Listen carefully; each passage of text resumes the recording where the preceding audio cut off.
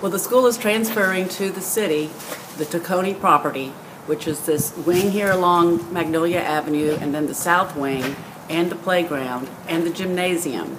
At one time we had 400 children in our basketball league, and it's down to 206. But now that we have the Taconi year-round, the gym, we'll be able to increase those numbers. What's the number?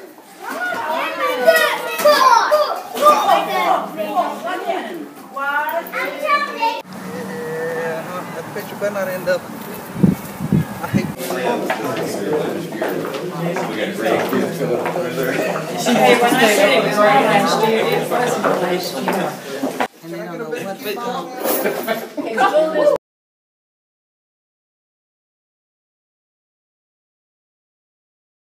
Can be used by the community rather than just by the school.